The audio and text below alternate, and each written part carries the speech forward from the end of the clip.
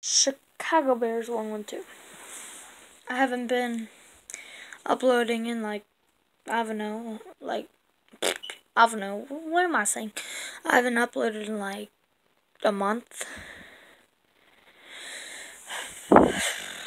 So, let's talk about the Bears. Free agency. It's like 12 o'clock, and, yeah. Free agency. Okay. We got rid of Jay Cutler. Got Mike Glennon. I'm alright with it. Like, I guess it's a smart idea, because he's pretty young, but 4 years in the league. His touchdown to interception ratio is pretty good, though. 30 to 15. What is he, like 6'6"? Alshon Jeffrey signing with the Philadelphia Eagles. I was really hoping he signed back. And you know what? My Bears calendar, you see how it's Jay Cutler in March? Wait, March? If you flip back, it's, hold on, I think it shows you at the end of the book. Yeah, if you flip back, it's Alshon Jeffrey. Boy, that's bad. So back-to-back months, I gotta see Bears. That's not even really Bears. So, yeah. But, in Alshon's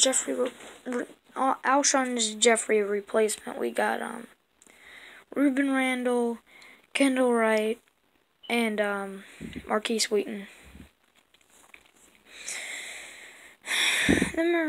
Kendall Wright and Marquise Wheaton beat you deep. Like, they're fast, pretty fast.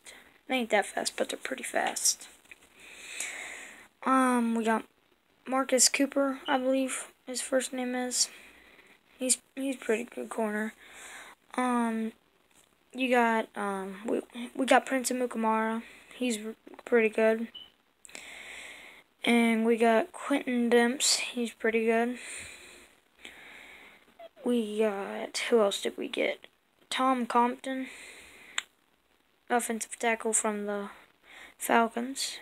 He was pretty good. He only had 10 starts in like 60 games, I believe. I think. We re-signed Jonathan Banks. I don't know.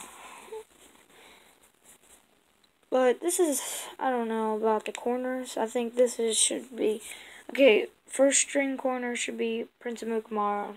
Second string, Kyle Fuller. Third string, I really don't know. Either Marcus Cooper, Tracy Porter, or, Kevon LeBlanc. One of them three. So, yeah. I think the Bears this year are going to go 7-9, 8-8, 9-7, something around there. At best, like 10-6.